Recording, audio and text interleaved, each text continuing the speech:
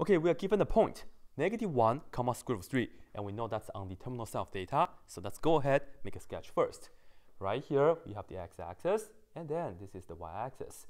And we know the x value is -1, and the y value is square root of 3.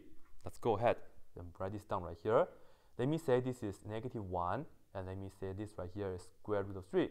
And I have a point right here. For the terminal side, we go from the origin, and we draw a ray pass through this point, and that's the terminal side, right? And we know the angle theta will go from here to here, and let me indicate that right here for you guys. In this case, we can draw a right triangle, because as you can see, it's right here. That's the x value, is -1, and the y value is the vertical distance, which is the square root of 3. That's the y value.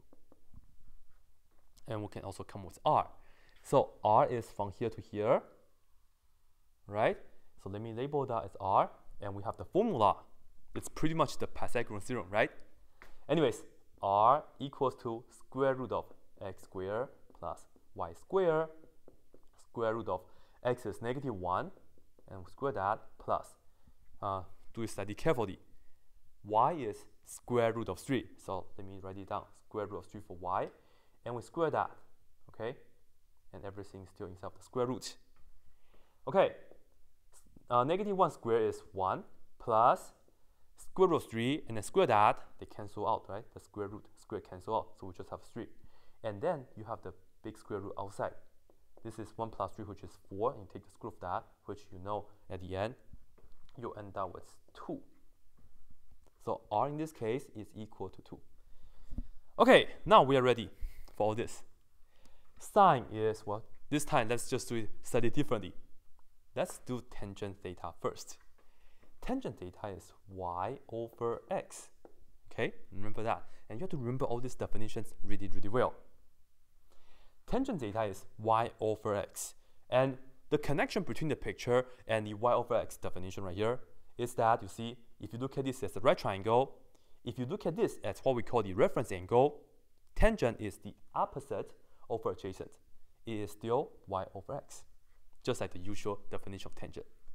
But anyways, tangent theta is y over x, which is square root of 3 over -1. And let me put this down as square root of 3 over -1 first. But of course, we can write this. This is just negative square root of 3 at the end, right? Divided by negative, and over 1, the 1 doesn't matter. So this is what we have. Okay, for cosine theta, it is what? X over r, right?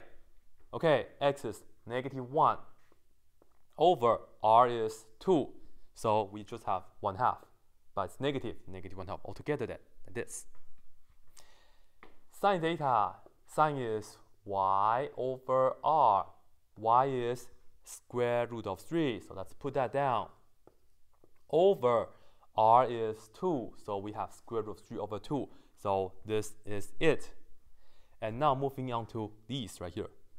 And once again, let me just do it for this one first. Cotangent theta is the reciprocal of tangent. Let's look at this fraction. I will put this down as -1 over square root of 3. Okay? So this can be an acceptable answer, but not at the moment, because we still have to rationalize the denominator. Okay? So you just multiply by square root of 3 on the bottom and also on the top, and you see that square root of 3 times square root of 3 is just a 3. On the top, you have negative square root of 3. And this will be the final answer that you're going to present to us.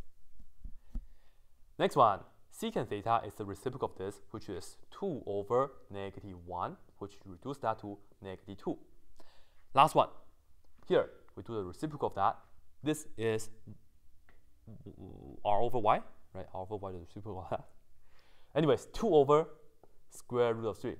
And rationalize the denominator, multiply by square root of 3, multiply by square root of 3, and you get 3 on the bottom, 2 square root of 3 on the top.